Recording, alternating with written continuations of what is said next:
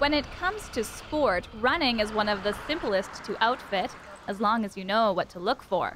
I just got them because they're super light. I overpronate, so I roll in. So I was wearing like padded shoes, but they're heavy, so. The store that I went to, they took a look at how I walk and how I run and looked at my gait, and then they showed me the type of shoe that would be the best for my feet. I have a particular choice of shoes. Some shoes won't work for me, and they're good brand names, but some shoes don't work for me, others do, and so you kind of stick what works for you.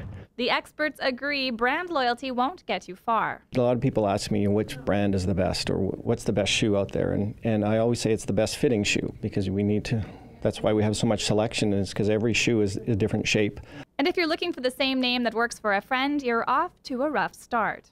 You can see it's the same brand, but when you look at the bottom, very different shapes, and you can see that this shoe here is very narrow through the arch, but also very curved here. This particular shoe is wider through the arch, but then straighter. That's just one of the things to look for in a traditional shoe. Take away that 12mm heel ramp and things get a little shaken up in the running shoe world with the injection of Minimalist footwear. So you're standing on a bit of a slope with a running shoe. With a Minimalist shoe, you're flatter, so it's a less degree of a slope. That doesn't necessarily mean less cushion, just what they call a zero drop between the heel and toe, and a whole lot less support. And while Eric says about 75% of his sales are still in the traditional section of his store, the Minimalist wall is getting more attention. What's worked for me so far is these New Balance. So this long-distance runner went for the Minimalist shoe a few years ago. He says the switch was about comfort, but Eric says it can also create a more efficient runner. Well, heel striking, if you think about it, is you're actually putting on the brakes when you hit your heel.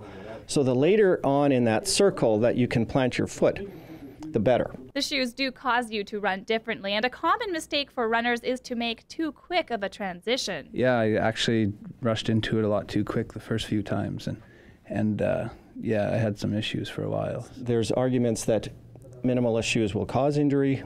It's not the shoes that cause injury, it's always a training error. So if your muscles are not ready for it, you will get injured.